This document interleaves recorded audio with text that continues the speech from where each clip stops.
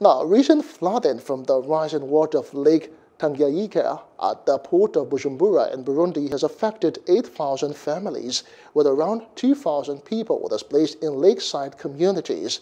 The details come from an April 25 report by the UN Office for the Coordination of Humanitarian Affairs, and it appears that the number of people affected could most probably rise as flooded houses continue to collapse.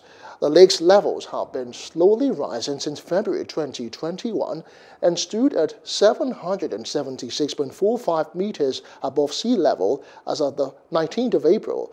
As on that night, torrential rain caused the banks of the Ruzizi River to overflow.